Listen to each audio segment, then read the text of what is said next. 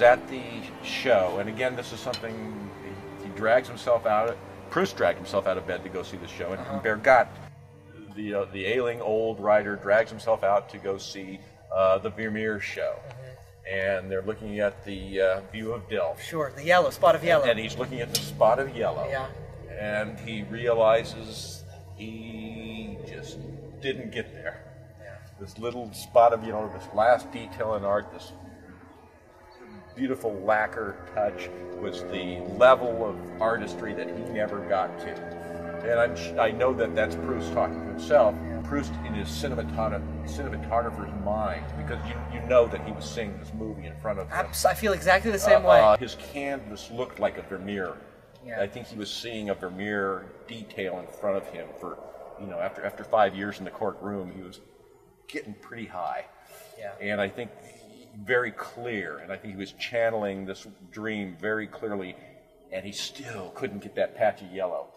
And, that's the fight as an artist, is to, give the good fight.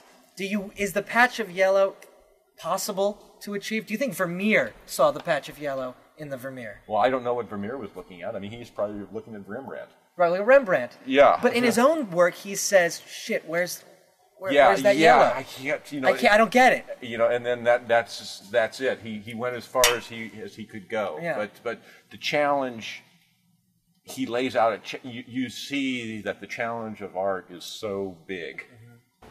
And it's so big, and it only comes down to a little patch of yellow. Yeah. It's so big and so useless and so meaningless. And that's a daunting thing, to be 24 years old and facing that life of creativity as you're facing. Any reasonable person would give up. As they should. Yeah. Beware, don't enter this door. And Proust is this astounding mountain. I mean, I've talked to people who did give up after Proust. Yeah. They say, I can't, what's left to say? And Virginia Woolf said that about Proust. Yeah. She said, that's it. I mean, she said that this is the greatest adventure in reading. What's left to say? Yeah. So, of course, that's true. And she went on to say something else. Yeah. And then on the other hand, of course, you keep going. That's just, it's a compulsion. Yeah. It's a compulsion. And so, as a young artist, I mean, what do you feel this has equipped you with now to create art? First of all, it's given you a high standard. Yeah. Second of all, it's told you must only come from your instinct, only trust yourself, and you have to have a clear vision.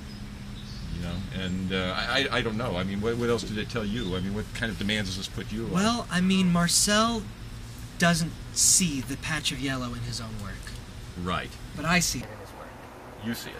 And if I don't see it in my work, which I never will, maybe somebody else will. Maybe you read something that I write and say, that's great. And I'll say, no, you're missing. No, I don't. But who is ever at peace with what they're doing? You have this dream of what you can do, and when does the reality of it ever?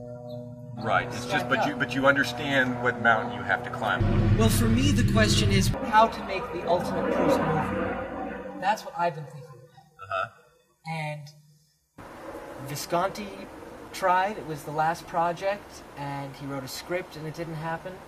And there have been some other attempts. Pinter wrote a screenplay. But I've always had this dream that Proust could have made this movie, if that was a reality for him. And the whole idea of the magic lantern and the cinema of his literature. And the shifting perspectives. Sure, yeah. And he presupposed movies. I think so. Yeah, I absolutely. really do. So that would be the mountain that I'd like to climb. I looked at Monsieur de Charlus. Undoubtedly his magnificent head, though repellent, yet far surpassed that of any of his relatives. You would have called him an Apollo grown old. But an olive-hued, bilious juice seemed ready to start from the corners of his evil mouth. As for intellect, one could not deny that his, over a vast compass, had taken in many things which must always remain unknown to his brother Guermantes.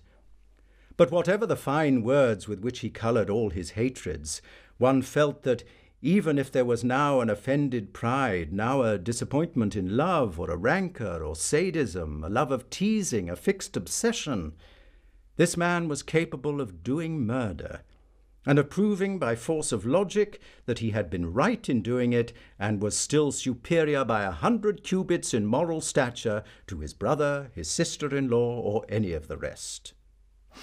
"Just as in Velasquez's lances," he went on, "the victor advances towards him who is the humbler in rank, as is the duty of every noble nature. Since I was everything and you were nothing, it was I who took the first steps towards you.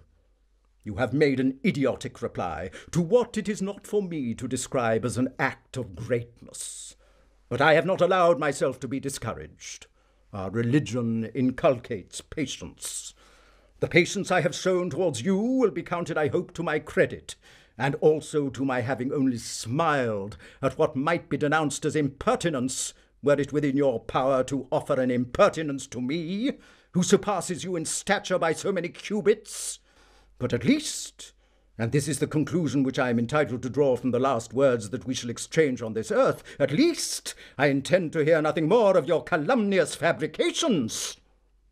So far I had never dreamt that Monsieur de Charlus's rage could have been caused by an unflattering remark which had been repeated to him. I searched my memory. I had not spoken about him to anyone. Some evildoer had invented the whole thing.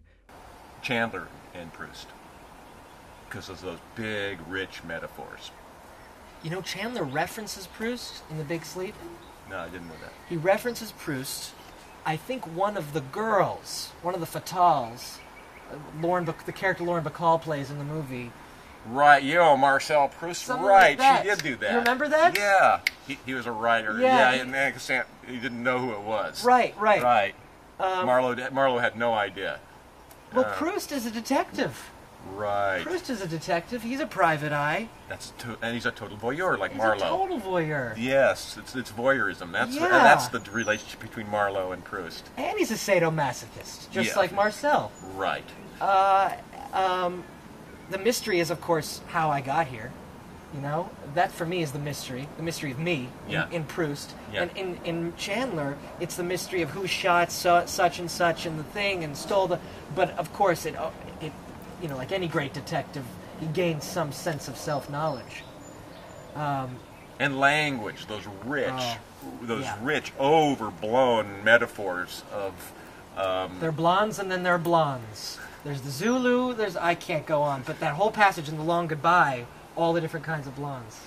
Yeah, and that's very Proustian. Mm-hmm. That's so Proustian. I was, and Proust was very big about not being lazy with language.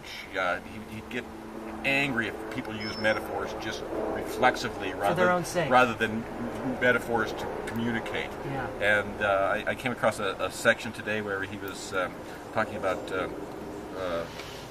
The Baer and Charlus, and Baron's face started to have it.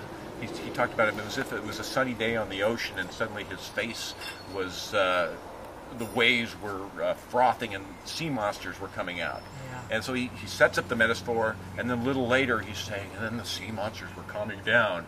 And then, so he starts with the metaphor, lays it out, and a little later, as the description goes on, he goes back to the metaphor, back to the face, and it's changing a little bit. The surface of the face is changing, and then he goes back.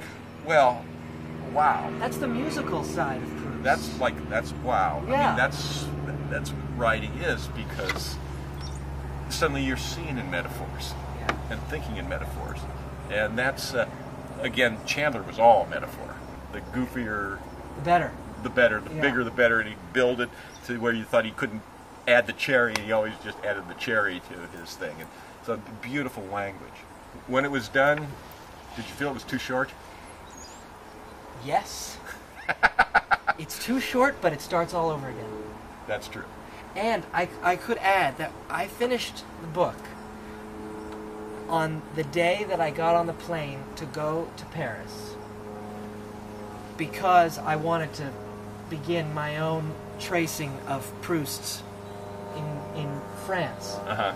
And I couldn't get any of my friends in Paris to take the side trip with me. And I got on the train to go to Cambrai, which is where the novel begins. Right. And I don't speak much French. I take this long train ride. I don't know where I'm going, and I get there, and I walk off and get into the city and find my way up to the Proust Museum, which is where the novel begins, at Tante Léonie's house. Yeah, Léonie's. Yeah. And Léonie's. And it's closed. Perfect. And I broke in. Okay.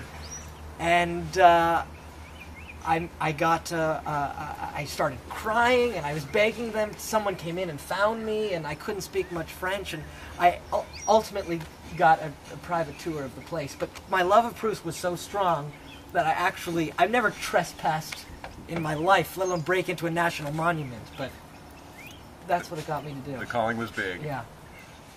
Baby, that's an episode of the Mr. Baer Show, the Proust Experience. Sam Wasson. Thank you. Thank you so much. I love talking about this. Right on, dude. Great.